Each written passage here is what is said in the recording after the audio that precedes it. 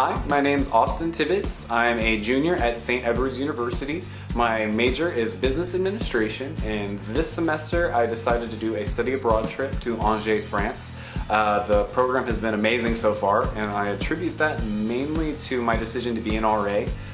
Being an RA, you're supposed to just keep an eye on everyone, make sure everyone's safe, everyone feels at home, but you're also supposed to plan events to make sure that the students are connecting and forming friendships, and I believe on this trip it's worked out very well because from it turning into just a group of students to a kind of family feel is what I've seen here so far, and so it's a really rewarding experience. So if you are thinking about being an RA or if that's something you'd like to do, I would definitely recommend it.